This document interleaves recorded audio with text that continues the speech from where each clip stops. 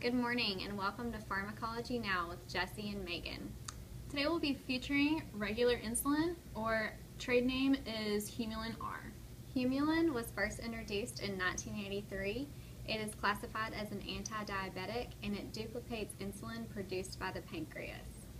Humulin controls diabetes, specifically in patients with a blood glucose levels greater than 200 milligrams per deciliter. Today on our show, we'll be featuring Dr. Horton and her head nurse, Brooklyn, to discuss all the specifics that you need to know about Humulin R. Good morning, I'm Dr. Samantha Horton. And I'm her nurse, Brooklyn, and today we're going to talk about some of the side effects, adverse reactions, and contraindications of Humulin R. Some of the side effects that you might see whenever taking this drug are confusion, agitation, tremors, redness, irritation, or swelling at the injection site. Some of the adverse reactions that may occur from taking this drug as well are hypoglycemic reaction, tachycardia, which is a fast heart rate, palpitations, or insulin shock. If you see any of these adverse reactions, you need to contact your healthcare provider immediately.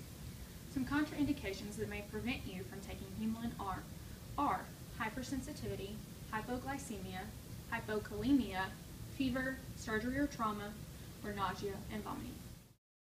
What are some important drug interactions our patients should be aware of when taking Humulin R? If you take Humulin R and you also take a diuretic, a glucosteroid, thyroid agent, or an estrogen, it can increase your blood glucose levels. If you take drugs such as tricyclic antidepressants, MAOIs, aspirin products, or oral anticoagulants, you may not need as much insulin. Can you demonstrate for us how to administer Humulin R? Yes. My nurse, Brooklyn, has pink zones indicated where you can inject Humulin. In the upper arm, the abdomen, the thigh, and the flank. When you are going to inject Humulin R into yourself or a patient, be sure to have the correct insulin syringe. Notice the orange cap, the majority of them have orange caps. Also have the correct vial. This one is Humulin R, it has an R.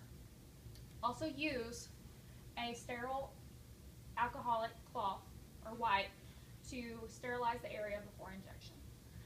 With Humulin R, there are a few things to consider, especially when injecting.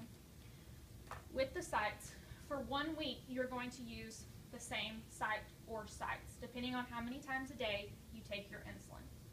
If you take insulin twice a day, for instance, you would use, say, your upper arm and your abdomen. The upper arm would be for mornings, the abdomen would be for dinner or afternoon.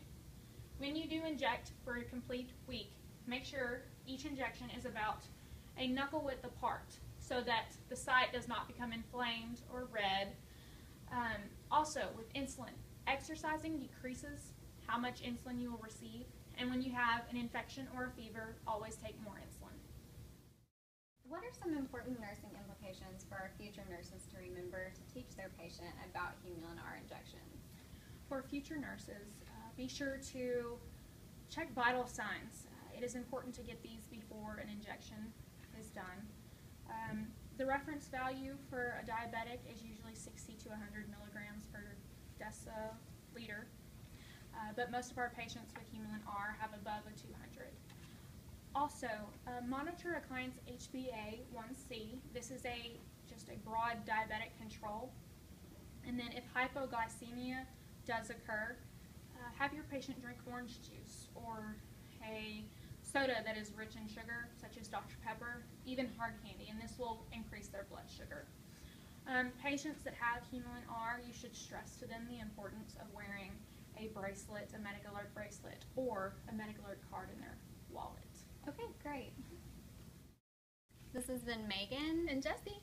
Thanks for joining us for this edition of Pharmacology Now.